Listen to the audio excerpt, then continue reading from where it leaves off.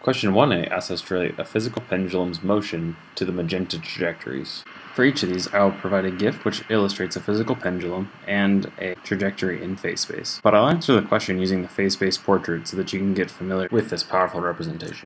The first option is that the pendulum never becomes inverted.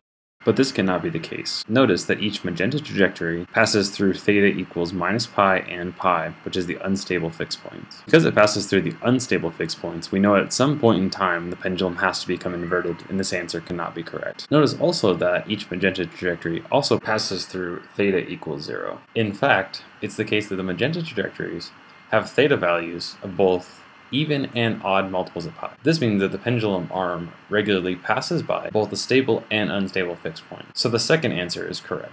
For part B, we need to characterize the blue trajectories. First, notice that for all the blue trajectories, the angular velocity, or the omega coordinate, is constantly changing. The fact that the angular velocity is not equal to 0 for all time means that the pendulum is in fact moving, and the pendulum never moves cannot be the answer. Now notice on the theta axis, that each of the blue trajectories is bound between, but not touching, minus pi to pi. This means that the blue trajectories never pass through the unstable fixed point. Another way of saying this is the pendulum never becomes inverted. This makes the first answer wrong and the second answer correct. So the answer to this question is the pendulum never becomes inverted. Part C and D ask us to classify the red and black dots as stable or unstable fixed points. The black dot corresponds to a pendulum in this position. Notice that theta is equal to 0, so the pendulum is in the bottom position, and omega is also equal to 0, so the pendulum is not moving. We know from lecture that this fixed point is stable. In the undamped pendulum, this is called an elliptic fixed point. We'll learn much more about this in Unit 4. For the red dots, notice that theta is an odd multiple of pi.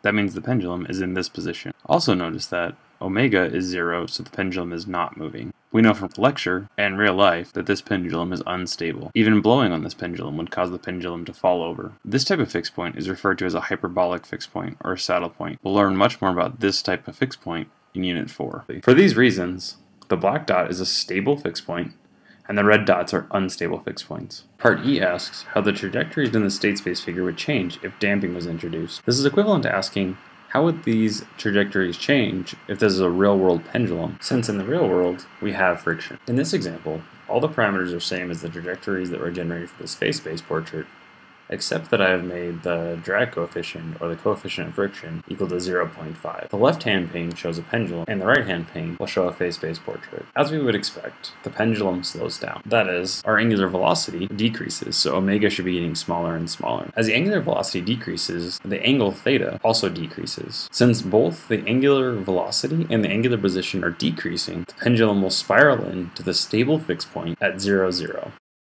Notice that if adding friction caused the trajectories to spiral towards the unstable fixed points, that would mean if you let a pendulum go at pi over 2, it would attract towards the inverted position rather than the hanging position. We all know this is not the case. From the video we just presented, we know that the answer is the trajectories would spiral towards the stable fixed point, which lines up with our intuition about real pendulums.